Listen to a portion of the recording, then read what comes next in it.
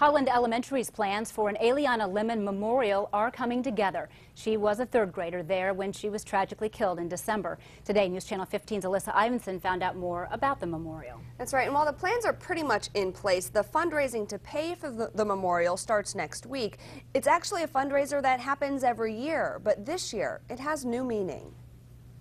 It's just a good way for students to feel like that person hasn't been forgotten. Little Aliahna Lemmon was 9 years old, a third grader at Holland Elementary School, when she was brutally killed just before Christmas last year. Prosecutors say her babysitter did it. Now her school is raising money for a memorial in her honor. This has been hard for students. It's been hard for the staff.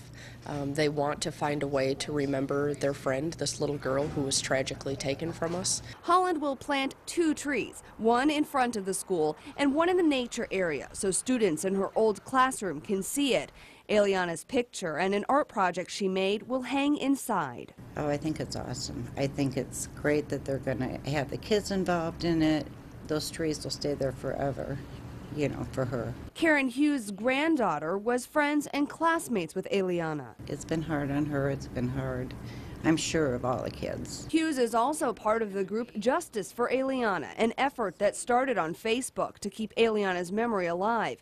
Bracelets remembering Aliahna are raising money for groups that work to stop child abuse. And a balloon launch planned for next month will celebrate what would have been Aliahna's 10th birthday. As much as we can do, you know, for Aliahna, that's our goal. We want to support her in the courts. We want to, I guess, be her voice. And planning memorials can also help those who knew her, like Hughes' granddaughter, heal. She wears a bracelet, she keeps that on. And so another reason for the balloon release, to make it a happy time.